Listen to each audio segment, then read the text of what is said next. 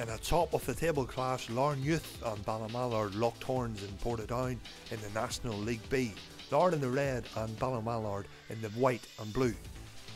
And it was a County Antrim side that opened the scoring, Josh McAteer breaking the deadlock inside 4 minutes with this fine lob. 1-0 Larne.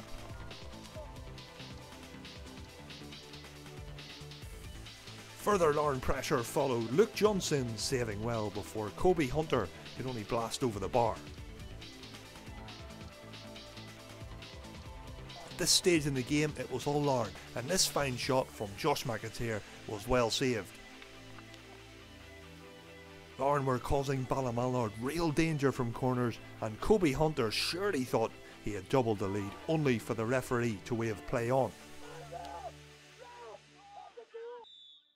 Into the second half now with Larne 1-0 up, and again they looked dangerous from set pieces. Larne's strikers were combining well throughout, and Kobe Hunter was the latest to create something from a Josh McAteer cross. Ballinamallard then came into the game, and the match was levelled when Josh Largo Ellis headed in from a corner. 1-1 after 56 minutes, and game on for the Fermanagh men. The equaliser really changed the game, and this sensational strike from Sam Robb made it 2-1 to Ballinamallard and kept their chances of winning the league alive.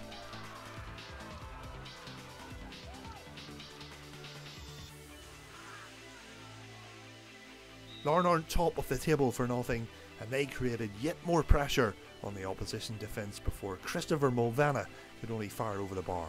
At full time it finished Larne 1, Ballinamallard 2.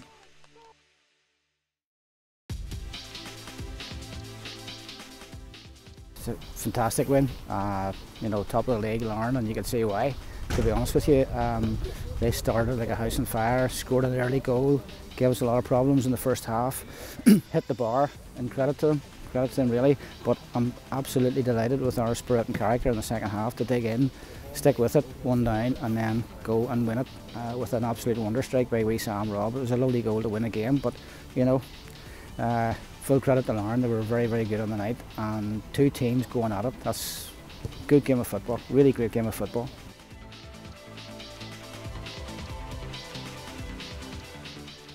Disappointed in the result, not the performance by a long way. You know, the result's very hard to take at this moment, but I have nothing but credit for my team because they were absolutely super. Yeah, but still, it's still, you know, tomorrow could be probably the first 10 this season. We could be knocked off I'm sure knocked off a top. The boys are sitting there and they're all got it and they were all super. Everyone put a shift in, they've done as they're asked. Here, fair play to my team and Ballinamallard. What a great game of football.